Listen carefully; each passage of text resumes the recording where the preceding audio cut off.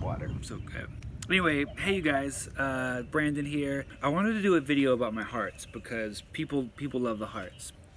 I just wanted to give a little bit of history on how the hearts and the heart designs came to be. So, I want to say 2017.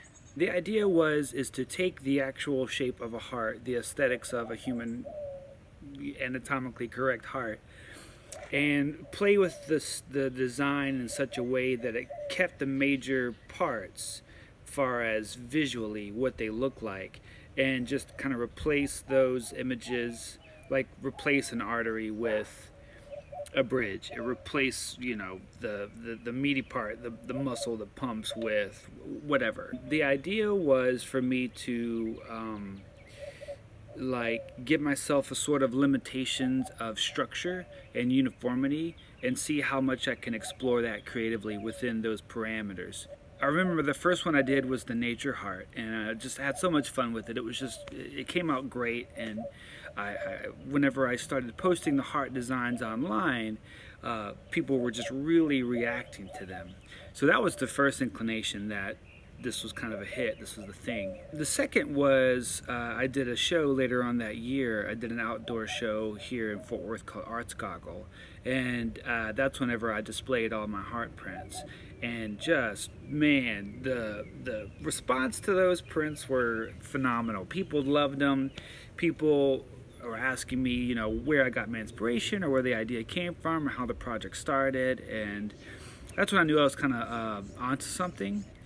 And you know, since then, it remains one of the more popular things that I draw and come up with.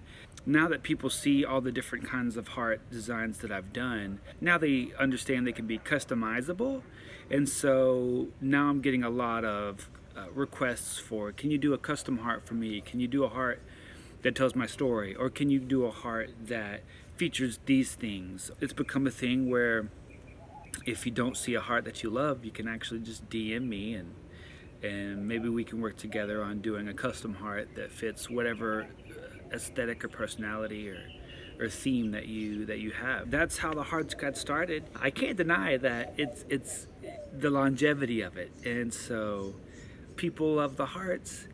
It's you know, it's kind of like a give the public what they want type situation, and so yeah, the hearts live on. The heart that's going to be featured on this video is a commission that I did for someone that's in Spain, actually.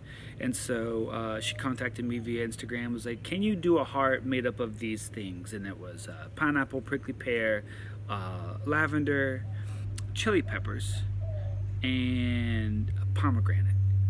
And I was like, sure, yeah, I'll get my references together and start to work. I hope you guys dig it. Let's get to it.